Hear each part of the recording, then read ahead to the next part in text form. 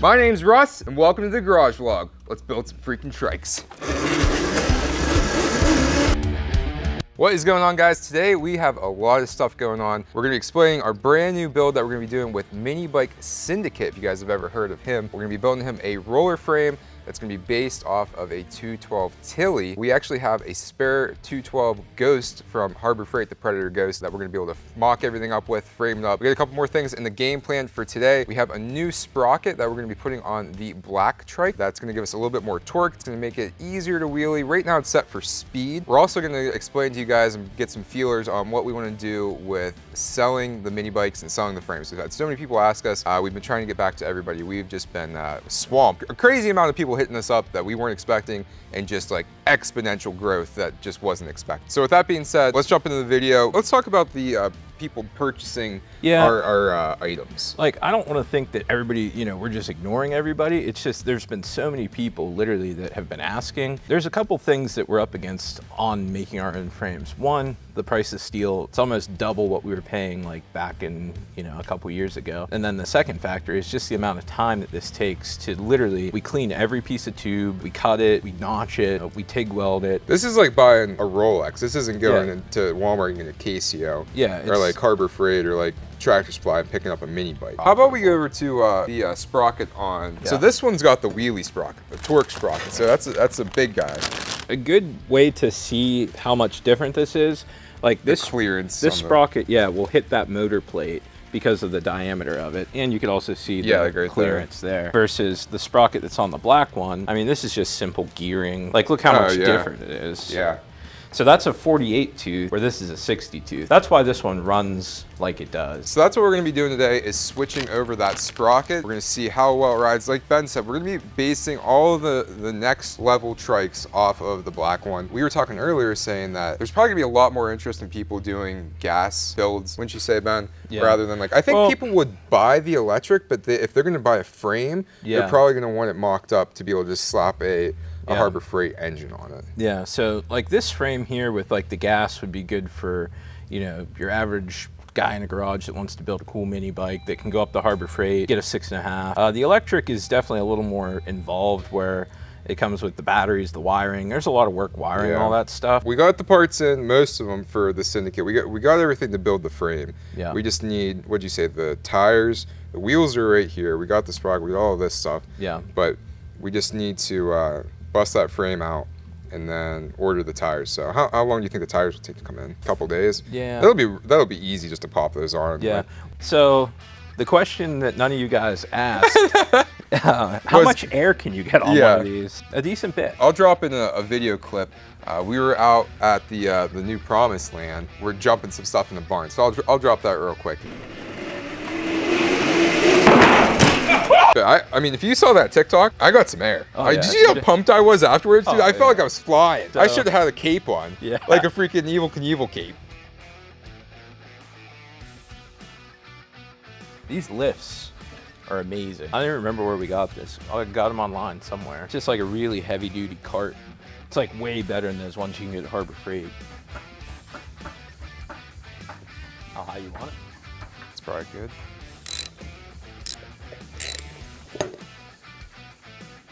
How you feeling about this podcast tonight?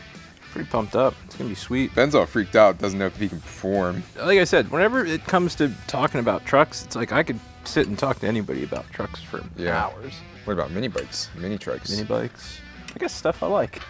Dude, I loved whenever I was like, Steve, is this thing a ripper? He goes, oh, she's a ripper. Oh, Steve's a good guy for the channel. That freaking, that mini bike he has is insane. That is. Guys, drop a comment and let us know what you think about Steve. Steve's gonna be in a lot more of our videos. He's a real character, and we're happy to have him around. He's pumped to be on the channel. We're doing that thing with his mini bike on Monday. Yeah. Oh, I can't say too much about that though. But that's the only thing.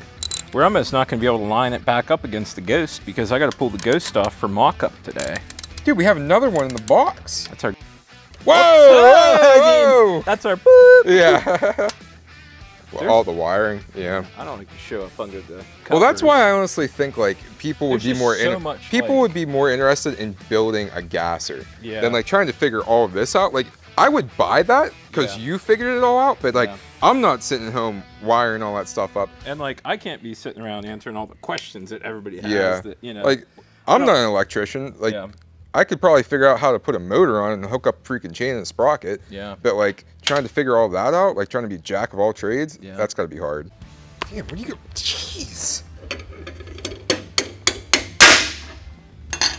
So that's done. Man. Where'd you get that from? BMI carts. BMI parts. Carts. Carts. Body mass index carts. Huh? Body mass index. BMI. Yeah. Yeah, they sell cart parts. They sell, I think, guitars, supplements, and workout equipment. Oh, nice. So as you guys can see here, the difference in size. So bigger the sprocket, more torque. Smaller the sprocket, less torque, but more top speed. Science. Yeah. So you can see this here is stamped steel, and this is just aluminum. Which I thought it was kind of crazy. They didn't even bevel these edges. See how this stamped steel one has the bevels? Oh yeah. Was that one more expensive? That one was more expensive. Really? Yeah. Because like they're just stamping these out. Yeah.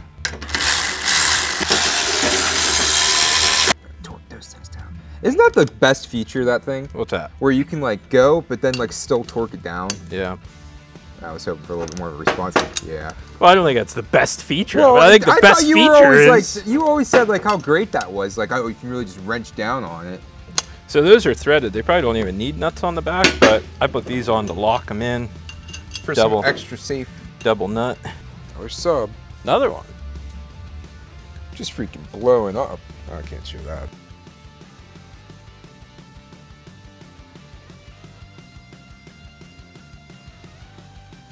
So we have our first batch of t-shirts coming in the end of next week. Things are a little bit backed up with the holiday weekend this weekend, with people having like Friday and Monday off. But anyways, we have some proofs of some designs that are going to be on these t-shirts. This is going to be the first one here. What did they call this, Ben? The rat? Like rat fink? Rat fink style. We had our boy Buddy make us a couple different designs. This is the first one. See if you guys can see that. So that is staged after a picture. I think I already talked about this in the other video. Staged after a picture on Instagram that we took.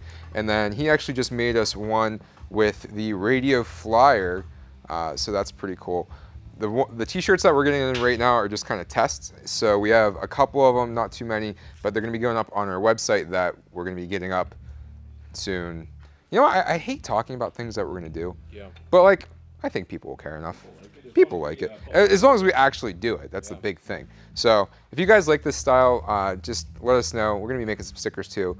Probably send a couple of those out with the t-shirt orders. So stick around, drop a comment if you're interested, and let us know. All right, so for everybody that liked the Radio Flyer go-kart, the Ghost go-kart, we've come to the very difficult decision to retire it because it's pretty dangerous. And Ben, why don't you tell us about why it's so dangerous?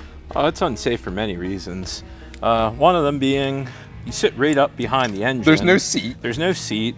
The brakes absolutely suck. They're mechanical, just cable operated.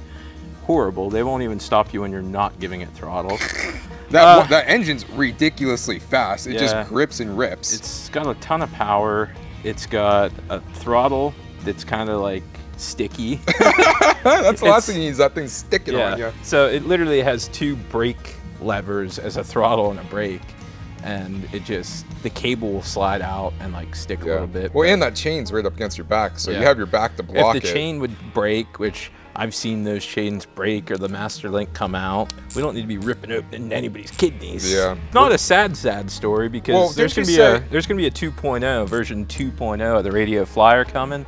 It's gonna have some upgraded safety features and a seat, maybe. A seat. I actually just saw one of our buddies, which I'm gonna start calling my buddy now. Oh yeah.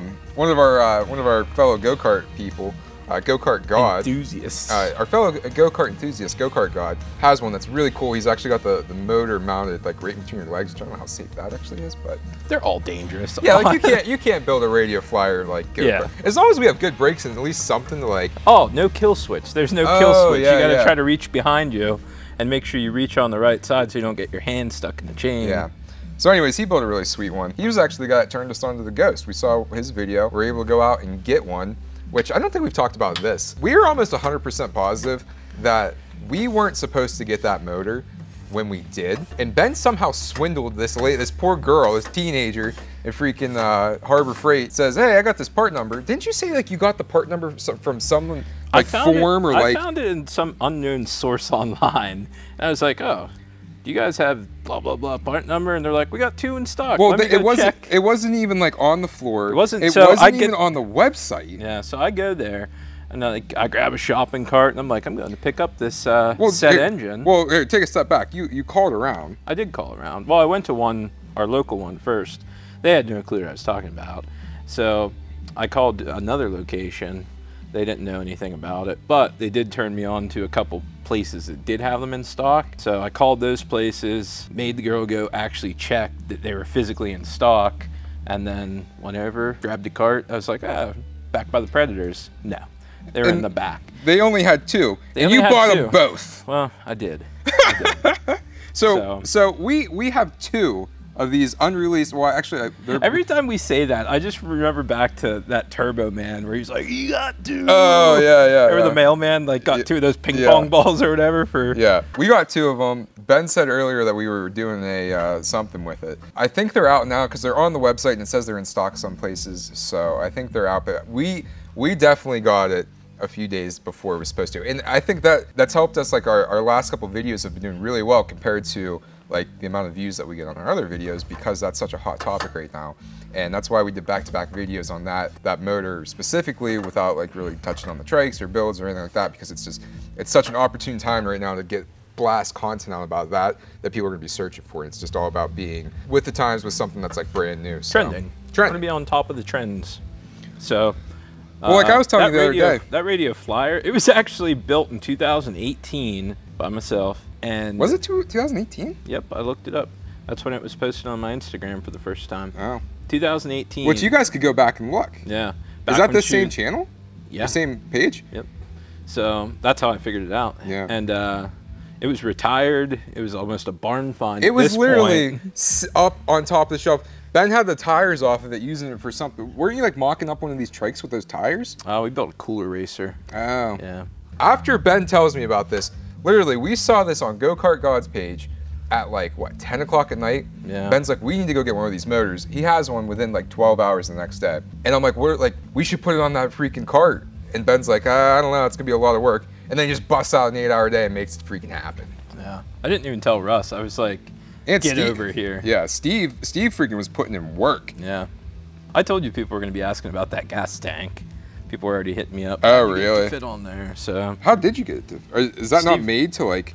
Well, it has that oil fill in the top. Yeah. So it messes everything up where the gas tank won't fit. Weren't there brackets on the Ghost to put a gas tank there? Fuel pump. So it's made for a remote mount fuel tank with a pump. So that's the story on how we got our Ghost. And that's also the story on how we were able to get that radio flyer together so quick. Because I saw somebody commented, could we do a build series on that flyer? that thing's... It's like, we built that so long ago. That we'll do a teardown series on it. Yeah, we'll do a 2.0 build. Yeah. But that's why that one was retired anyways, because it was dangerous enough with just the regular engine, and then with that that Ghost. Dude, I just can't believe the video, like the acceleration of that thing is just bonkers. Yeah, and like crazy. I didn't speed any of those videos up. Yeah. Don't always believe what you see on the internet, but I honestly did not speed those up. Well, it's about party time here. We got to cut a new chain. Ooh. Because that other one's going to be too short. So hopefully this leftover section's long enough. Hopefully. Hopefully. That's not long enough. Dang it. Do you got two crimp or? You know what? I do have 2 chain connectors that I could connect these. I'm not going to do that. We do stuff high quality around here. We do it the right way. So, busting out a new roll. Guy just has another roll? You put 2 links in there, you got twice the chance of a failure. Yeah. So I thought you didn't have any more. We always have stuff here, man. Here at the Garage Vlog. I'm telling you, that's my thing. I stay prepared. Always got to have extra parts. Never know what you're going to need to build. Where are you headed? Heading up to the chain store. Watch that radio. Yeah, I was hoping that you were going to say, oh, just point out real quick. Give us what's the most dangerous thing. This is the top 5 most dangerous things on the radio flyer. This is the most dangerous thing. Oh yeah. This is also another danger. We're coming up with theories on how to like release this. danger. This crankshaft, danger. The foot pegs, that's also an axle. The kill switch on the back, danger. Your backrest right here. Yeah, this fuel line that's not even a fuel line with no vent, danger. After he just goes, we do everything the right way. Going forward, we do. That was 2018. That was a different guy back then. That was a different time. That's not a brand new chain, is it? Like, what's the chances you just got one? Guy, I plan everything out. You don't plan, you plan to fail. If you fail to plan, you plan to fail. That's it. That's what I just said. No. I don't know. We're not poets around here. We're not. Edgar Allan Poet. You're all freaked out now. Another quick story. No, that'll be fine. Let's hear it. Another quick story. People love the stories on Instagram and in the videos. So this goes back to our first mini bike we ever built when we were probably like 12. So I remember I was so excited to get a piece of chain back then. It's not as easy as just walking over and getting the whole jewelry store thing. and getting it, you know.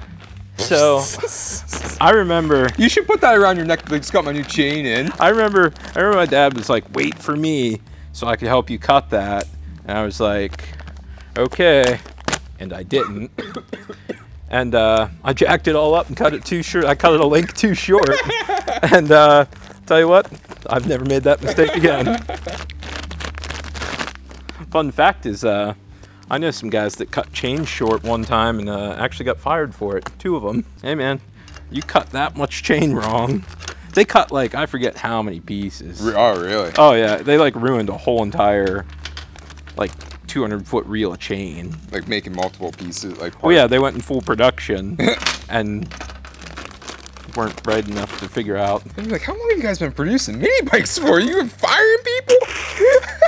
I'll tell you what, we had 100,000 subscribers. We'll tell you the truth about our lives. We're not. That should be the next big secret. We're not new to the game. We're new to putting it online. We've been in the game a while. Now, how's the appropriate way to measure this? Just like I'm doing. How did you screw it up bad the last time? All those years ago. All those years ago. Well, if you look at this, there's an inner and an outer link. So the old 12-year-old me cut this one off. The young 12-year-old you. Yeah. Cut that off where it was the outside ones. So see how this is where your master link would go? So you would have to cut it either here or here, but I cut it and I tried to use this link and it ended up cutting it one short. Oh. So, rookie mistake. You just fast forward to me cutting this one wrong. Dang it. Yeah, you should take that old one and we should almost be like, I no! I never make this mistake, and then no. You're just holding up that other one. It's no, it's too short. You sure about that cut, that link right there? Oh yeah.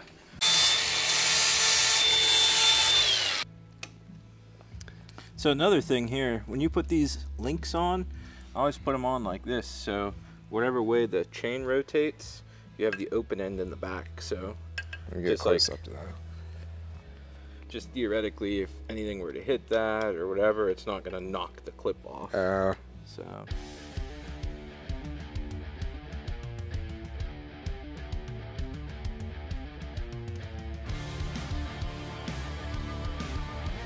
I was gonna grab the front, you grab the back. Okay, ready? Yep.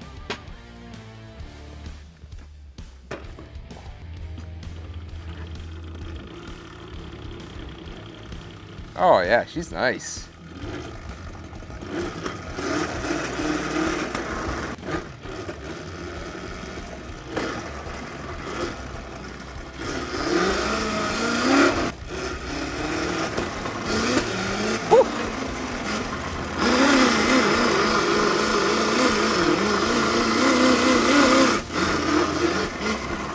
It definitely is a drifter. You can do it without even having your foot down.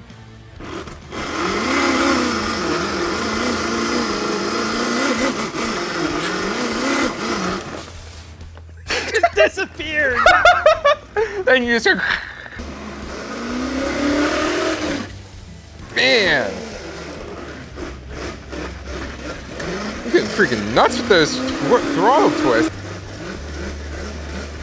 Give me an outro. Change the gear on that to be like the red one. It's not as crazy because the longer wheelbase, It's definitely more torquey. Yeah. I think we need some gas engine. We do. Gas engines on these things. Yeah, some ghosts. All right, give us enough. Looking out. That's a wrap. That's it. Cut the film. We're done.